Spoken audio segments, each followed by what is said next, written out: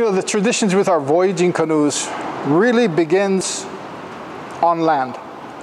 Because the canoes were created from the natural resources that our people had and still cared for, from the logs that created the hulls of the canoe, to the materials to create the rope that made all of the lashing to hold the canoe together, to the plants that it took to create the sails for the canoes. All of those resources came from the land. So if you didn't understand the care of your resources on land, you would not have a voyaging canoe.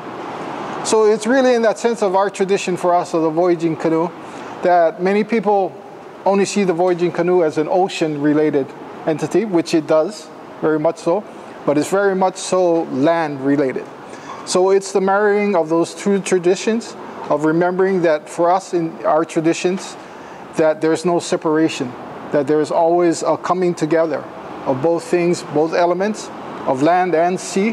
that allow us to thrive and survive into the next generations that will continue. And the more that we can do that, in that sense, from the voyaging traditions, we start to understand and be responsible for what we do when we're home on land, as well as when we're on the open ocean on board the deck of our voyaging canoes. That it takes us to care for the things that we have aboard the deck of the voyaging canoe